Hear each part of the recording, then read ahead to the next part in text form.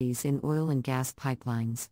By using corrosion inhibitors, pipeline operators can reduce the risk of corrosion damage and extend the lifespan of their pipelines.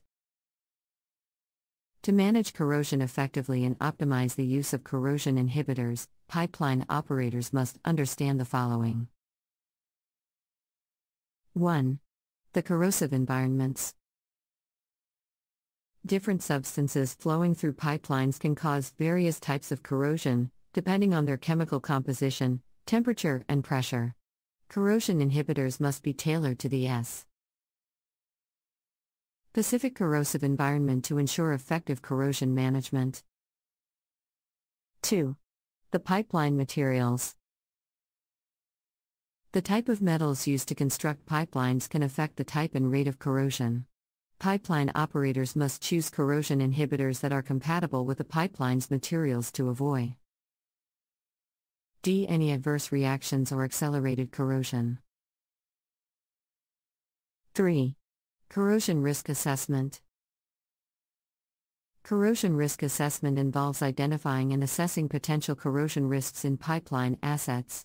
This assessment helps pipeline operators to determine the most effective corrosion management strategies, including the use of corrosion inhibitors. 4. Corrosion monitoring. Pipeline operators must regularly monitor their pipelines to detect corrosion damage in its early stages. Corrosion monitoring techniques include visual inspection, ultrasonic testing, and corrosion coupons. The data obtained from corrosion monitoring can help pipeline operators to adjust their corrosion management strategies, including the use of corrosion inhibitors. In addition, ongoing research and development in the field of corrosion inhibitors have led to the creation of new and improved inhibitors that offer high effectiveness and safety. For example, green inhibitors are a type of corrosion inhibitors that are environmentally friendly and can replace traditional inhibitors that contain harmful chemicals. These green inhibitors are made from natural substances, such as plant extracts and essential oils, and have been shown to offer high corrosion inhibition performance.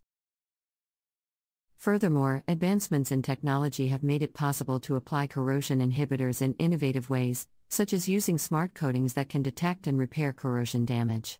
These coatings contain embedded sensors that can alert pipeline operators of any damage and release corrosion inhibitors to repair the damage. As the oil and gas industry continues to grow, the demand for pipelines increases, making the need for effective corrosion management even more critical. The use of corrosion inhibitors is just one part of a comprehensive approach to managing pipeline assets. In addition to oil and gas pipelines, corrosion inhibitors are also used in other industries, such as power generation, transportation, and manufacturing.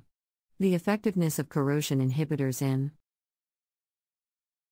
these industries has been shown to reduce maintenance costs and increase the lifespan of assets. However, it is essential to note that corrosion inhibitors are not a one-size-fits-all solution. The effectiveness of a corrosion inhibitor depends on many factors, including the corrosive environment, pipeline materials, and the type of inhibitor used. Pipeline operators must undertake a thorough assessment of their pipeline assets to determine the most appropriate corrosion management strategy, including the use of corrosion inhibitors. The development of new and innovative corrosion inhibitors has been an ongoing process, with many new compounds being discovered and tested. These developments have led to more effective and environmentally friendly corrosion inhibitors that offer high performance and long-term protection against pipeline corrosion.